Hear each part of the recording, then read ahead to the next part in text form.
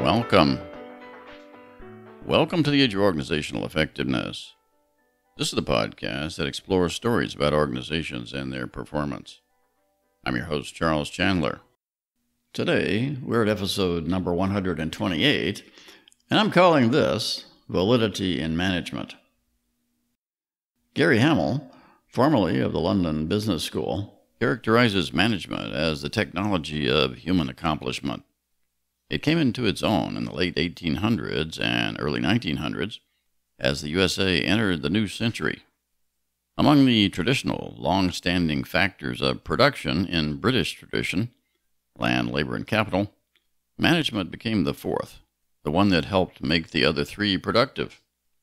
Today, despite more than a century of management in organizations around the world, there's a growing dissatisfaction with management practice. It seems to have lost its way. The factors of production are at odds with each other, laying competing claims on the proverbial pie. Management is gripped in an introspective search for meaning and validity. In the 1900s, the traditional form of management, sometimes called Management 1.0, seemed rather sure of itself. It was about setting goals and objectives, then directing subordinate staff to achieve them. It was top-down, command and control, and authoritarian in nature. It helped train manual workers in productive ways to do their work. But now, in 2018, knowledge workers dominate the workplace, and managers often know less than workers about how to get the job done. Today's millennial workers want freedom to do the work in their own way, in short, to be creative. They hunger for organizational goals that are more uplifting than profit or shareholder value. Meanwhile, other forces are at the gates. There's a steady undertow pulling organizations toward the adoption of the latest data measurement and storage initiatives, with an implied promise that they offer more scientific approaches to management. Louis Columbus, writing in Forbes, notes that a recent study found that big data adoption rates reached 53% in 2017, up from 17% in 2015, in the large companies that were referenced. Telecommunications and financial services companies have been the largest adopters so far, while data warehouse optimization has been the use case most cited, followed by customer/social analysis. The logic of big data is that large data sets can be mined to reveal patterns, associations, and trends, especially relating to human behaviors and their interactions. But big data is only one of a series of management initiatives that have entered the management toolbox over the years. Others have gone before, including the Balanced Scorecard, Six Sigma, Total Quality Management, or TQM, Objectives and Key Results, OKRs, and Performance Management with Key Performance Indicators, KPIs. Each of these initiatives has its own built-in logic, but in general, they offer quantitative approaches surrounding so-called scientific or evidence-based tools.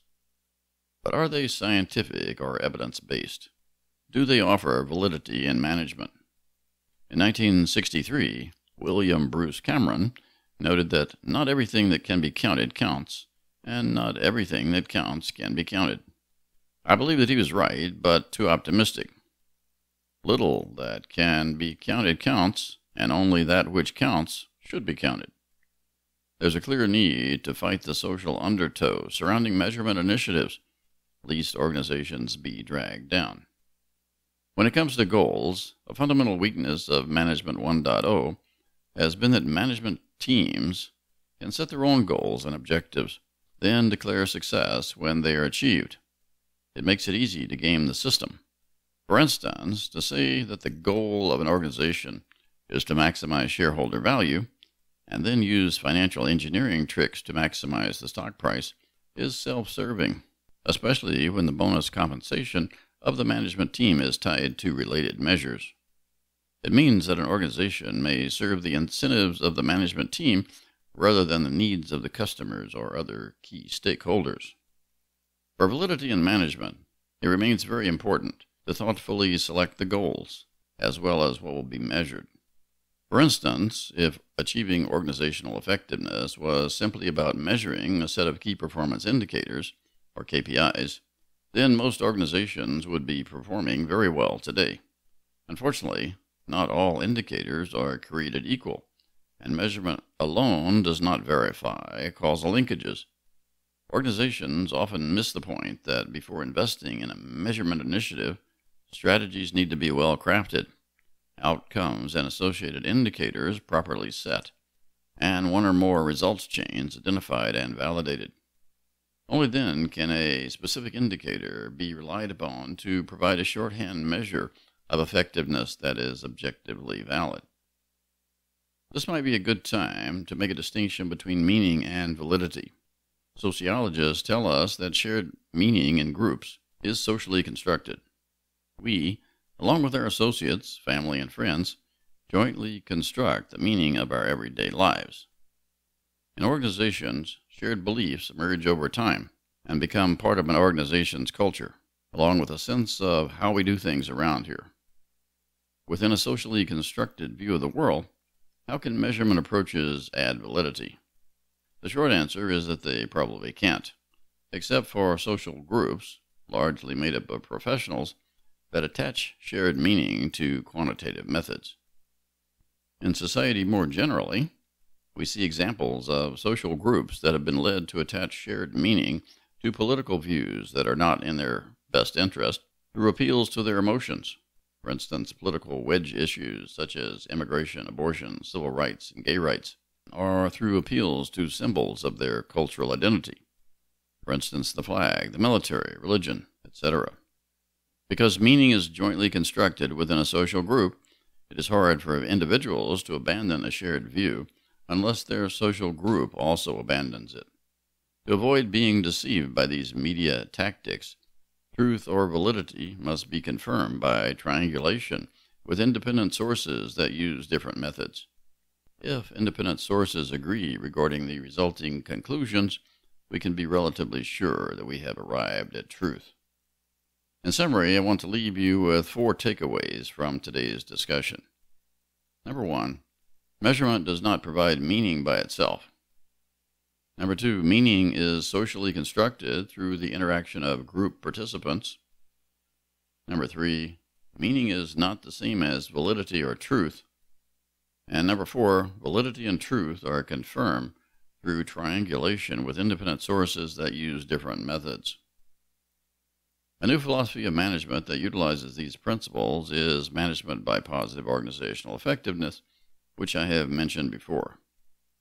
Under this approach, the goal of every organization is the same, that is, to be effective within its environment, and product and service teams are empowered to consider a key question every day. How can we serve our environment well today? Business, government, and nonprofits have the same challenge. It's a probing question, and the answer may change over time.